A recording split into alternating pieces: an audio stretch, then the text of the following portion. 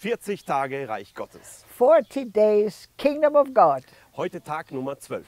Today we have day number 12. Und wir schauen uns an ein Gleichnis von Jesus And we look at a parable of Jesus über den Arbeiter im Weinberg. about the worker in the vineyard. Und wir lesen davon in Matthäus Kapitel 20 And we read it in Matthew chapter 20 ab Vers 1. from verse 1.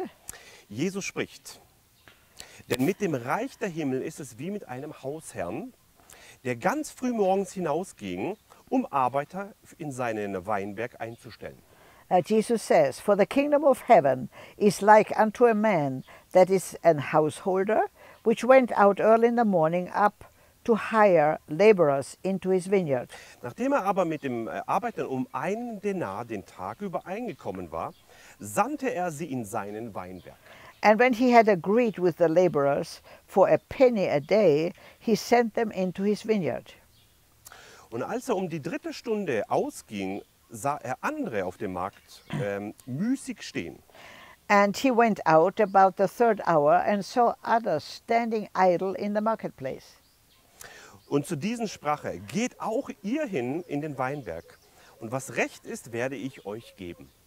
And he said to them, Go you also into the vineyard, and whatever is right I will give you. And they went their way. Sie aber gingen hin. Wieder aber ging er hinaus um die 6. Stunde und 9. Stunde und machte es ebenso. Again he went out about the 6th and 9th hour and did likewise. Als er aber um die 11. Stunde hinausging, fand er andere stehen und spricht zu ihm: Was steht ihr hier den ganzen Tag müßig? And about the 11th hour he went out and found others standing idle, and said unto them, Why stand ye here all that day idle? Sie sagen zu ihm: Weil niemand uns eingestellt hat. They say unto him, Because no man has hired us. Er spricht zu ihnen: Geht auch ihr hin in den Weinberg. He said unto them, Go ye also into the vineyard. Als es aber Abend geworden war, spricht der Herr des Weinbergs zu seinem Verwalter: Rufe die Arbeiter und zahle ihnen den Lohn, angefangen von dem Letzten bis zu den Ersten.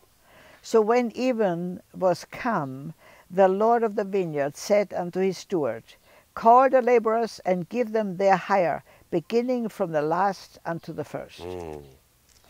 Und als die um die 11. Stunde Eingestellten kamen, empfingen sie einen Denar. And when they came that were hired about the 11th hour, they received every man a penny. Als aber die Ersten kamen, meinten sie, dass sie mehr empfangen würden, und sie empfingen je einen Denar. But when the first came, they supposed that they should have received more, and they likewise received every man a penny. Als sie den aber empfingen, murrten sie gegen den Hausherrn und sprachen: Diese Letzten haben 1 Stunde gearbeitet, und du hast sie uns gleich gemacht.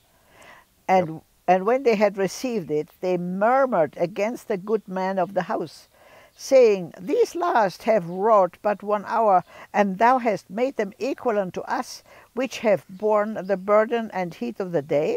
Ja, die wir die Last des Tages und der Hitze getragen haben. Ja. Er aber antwortete und sprach zu ihnen, zu einem von ihnen: Freund, ich tue dir nicht Unrecht. But he answered one of them and said, Friend, I do thee no wrong.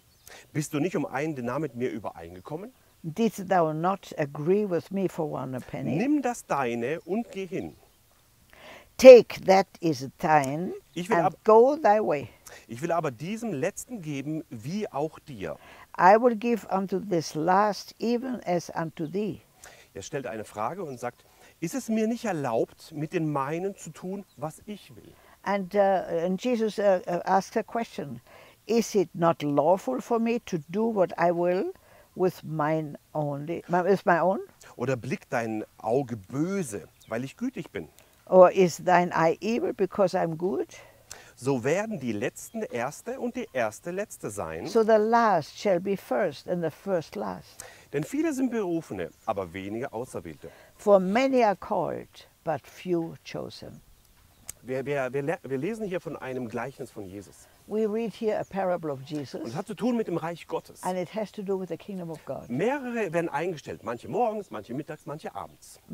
There are many laborers. Some are hired in the morning, some at noon, some in the Und evening. der König selber entscheidet, wie viel jeder kriegt. And the king himself decides how much everyone Aus gets. dem System unserer Welt From the system, thinking about in the system of this world, müssen die, wo den ganzen Tag arbeiten, mehr kriegen.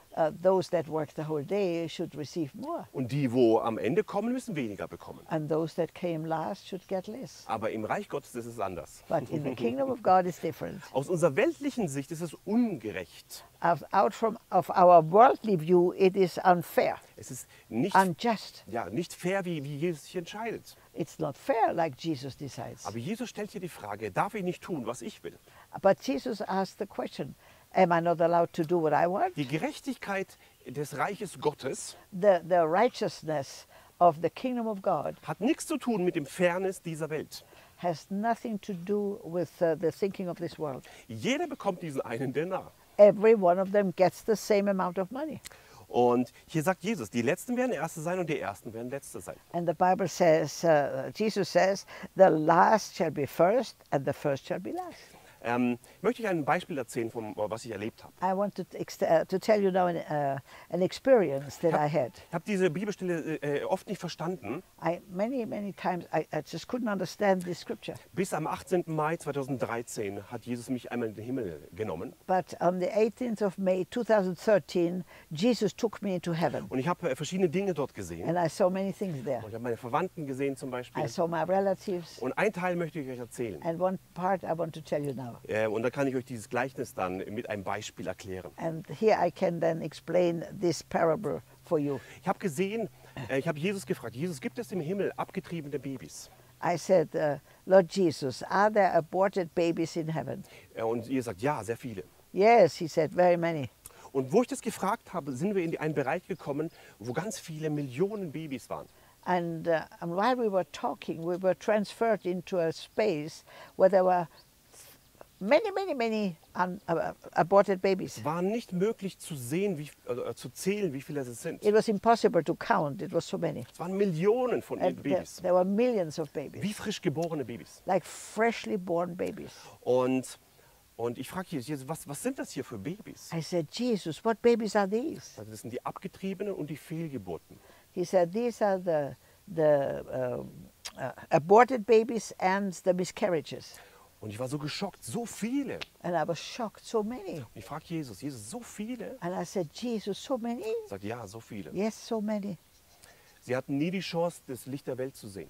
They never had the chance to see the light of the world. Und ich frage Jesus, was wird gemacht mit diesen Babys? I said, Jesus, what happens to those babies? Und er erklärt mir, And he explained to me, ich warte, bis die Mütter in den Himmel kommen. I wait until their mothers come into heaven. Und wenn sie in den Himmel kommen, And when they come into dann heaven, gebe ich ihnen die Babys zurück. then I give them those babies. Und dann wollte ich wissen, wie das aussieht. And then I want to see how what that will look like. Jesus, wie sieht das aus? I said, Jesus, what will that Und look wir like? gehen weg von diesem Bereich der Babys und gehen zu diesem Bereich, wo die Mütter schon da sind. And we moved away from that space where the babies were and went to a place where the mothers had already arrived for some of these Und babies. da waren so, manche waren 2 Tage da, manche waren schon 2 Jahre da. Yeah, some were there 2 days, some 2 years, Und weil es da keine Zeit gibt im Himmel, and because there's no time like we have here on earth, beginnt das Wachstum des Babys in dem Moment, wo die Mutter ankommt. so the growth of the baby starts as soon as the mother arrives. Und habe ich etwas gesehen. And then I saw something. Die Mütter bekommen alles zurück, The mothers are receiving everything back, was sie auf dieser Erde verloren haben. what they have lost on earth. Vollständige Heilung. Complete healing. Und ich habe gesehen, wie die Kinder anfangen zu wachsen, And I saw how those children started anfangen growing. zu reden, They started talking, anfangen zu laufen, and they started walking anfangen zu lachen. and to laugh. Und die Mutter erlebt alles mit, And the mother experiences all these growth alles, was sie auf der situations. Erde verpasst hat. Everything she missed on earth. Als ich das verstanden habe, And when I understood habe that, ich gesehen, was in dem Wort drin steht. then I understood what is in this word. Dass Jesus eines Tages jede Träne abwischen wird. That one day Jesus will take away Das Beste wipe war- away every tear. Das Beste wartet noch auf dich. The best is still waiting for you. Und wenn du ein Kind verloren hast, And when you have lost a child, dein Kind wartet im Himmel auf dich. your child is waiting in heaven for Mach you. ganze Sache mit Jesus. And make total commitment with Dein Kind Jesus. geht's gut, Your child is in good aber hands, das Kind wartet auf dich. and the child waits for you. Und dann frage ich Jesus, And then I asked Jesus, Jesus, was ist mit den Babys, die keine Mama haben, die gerettet wird?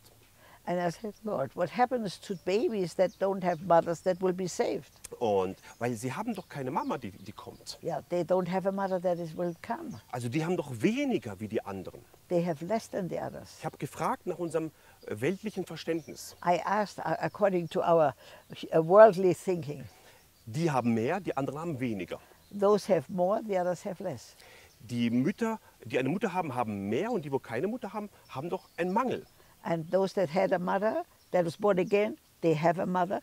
But the others, they have a lack. Ja, und dann wollte ich wissen, was passiert, was ist mit denen? What happens with those Und dann kommt babies? einer von diesen Kindern zu mir. And then one of the children comes to me. Das Kind war schon erwachsen It was already grown up und spricht zu mir. and talks to me. Nein, wir haben keinen Mangel.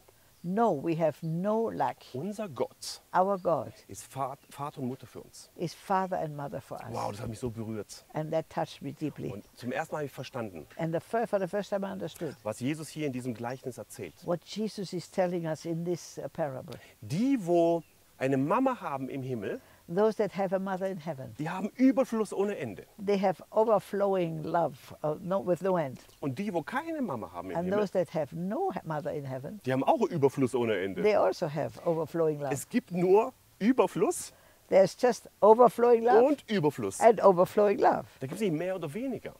Nobody gets less or more. Und da habe ich verstanden, was Jesus hier erklären will mit diesem einen Denar im Weinberg. And this is when I understood what Jesus explained here with the one penny in the Ja, vineyard. egal wann du kommst, No matter when you come, du bekommst das Gleiche, you got the same. nämlich das ewige Leben. You get the same eternal life. Ewige Leben von Jesus Christus. Eternal life from Jesus Christ. Ich möchte dich ermutigen, I want to encourage you. mach ganze Sache mit Jesus. Make a total commitment with Jesus. Dein Kind wartet im Himmel auf dich Your child waits in heaven for you. und Jesus wartet auf dich im Himmel. And Jesus waits for you. Und wir wollen etwas zusammen lesen And we want to read now something together über dieses Gleichnis, wo wir jetzt gerade durchgemacht haben. about this parable that we just read about it now. In Kolosser 1, Vers 13 steht drin, dass Jesus hat uns rausgerissen aus dem Reich der Finsternis und versetzt in das Reich seines geliebten Sohnes. Oh no. Ja? Kolosser 1, Vers 13. Rausgerissen aus dem Reich der Finsternis und versetzt in das Reich seines geliebten Sohnes. Yeah. He who had delivered us from the power of darkness and hath translated us into the kingdom of his dear Son. Ja, und das ist dieses Versetzen von einem ins andere hinein. And that is that transference from one into Das ist another. dieser eine Denar, den Jesus uns erklärt in diesem Gleichnis. This one penny that Jesus explains to us in this parable. Wir müssen verstehen, We need to im understand. Reich Gottes gibt es ganz andere Gedanken. In the kingdom of God, there's different thoughts. Im Reich Gottes gibt es keine Habsucht, In the kingdom of God, there's no greed, keine Konkurrenzdenken. no thinking of competitive thinking. Wir müssen lernen, so zu denken, wie Gott denkt. We need to learn to think how God thinks. Und ich möchte dich ermutigen, And auch wenn du zu denen gehörst, die ganz am Anfang reinkamen in den Weinberg. And I want to encourage you, if you belong to those that were the first ones to come into the vineyard, Gönn es denen, die am Ende sich bekehren. and please be very generous with those that come in at the end. Sei dankbar für deine Jahrzehnten, die du mit Jesus gegangen bist. Be thankful for those many decades that you walked with Jesus. Es ist ein Vorrecht, dass man Jesus sein Leben lang dienen darf. It is a privilege to serve Jesus all your life Änder deine Gedanken. and change your thought In Römer patterns. 12,2 sagt es, wir sollen unsere Gedanken gut verändern. And in Romans 12:2 it says to renew our thinking. Und dieser eine Denar, was Jesus hier zeigt im Weinberg, And this one penny that God shows you in the vineyard ist der Lohn des ewigen Lebens. is the wages of eternal life. Das ewige Leben. Eternal life. Und ich möchte ein Gedicht vorlesen. And I want to read now a poem. Da steht drin, wir haben nur ein Leben, wie schnell vergeht die Zeit. We only have one life. How fast time goes by. Nur was wir für das Reich Gottes taten, bleibt in Ewigkeit. Only what we have done for the kingdom of God remains for eternity. Oft sind es nicht große Werke, so gesehen von jedermann. Many times it's not the big achievements that everyone can see. Es sind oft die kleinen Dinge, die wir ganz still für ihn getan. It's often the little things that we have done for him. Ich möchte dich ermutigen, I want to encourage you dass du denkst, wie Jesus denkt. that you start thinking like Jesus thinks, Dass du handelst, wie Jesus handelt. that you act like Jesus Dass acts, du bereit bist, that you are ready, die Leute aufzunehmen in den Weinberg. that you are ready to receive people into the vineyard. Sei ein guter Arbeiter im Weinberg. Be a good worker in the vineyard. Und der himmlische Lohn kommt. And the heavenly wages are Das coming, ist das ewige Leben. eternal life. Ich möchte dich ermutigen, I want to encourage dass du you. treu bleibst, Be faithful solange du auf dieser Erde bist. as long as you are on this earth, Und ein Gedankengut des Reiches Gottes entwickelst. and develop a way of thinking that fits for the kingdom of Wo God, die Letzten Erste sein werden und die Ersten Letzte where sein. the first shall be the last and the last shall be the first. Und vergiss niemals, And don't ever forget, du bist höchst begünstigt, you're highly favored, tief geliebt deeply und loved, mächtig gesegnet. and powerfully blessed. Amen. Amen.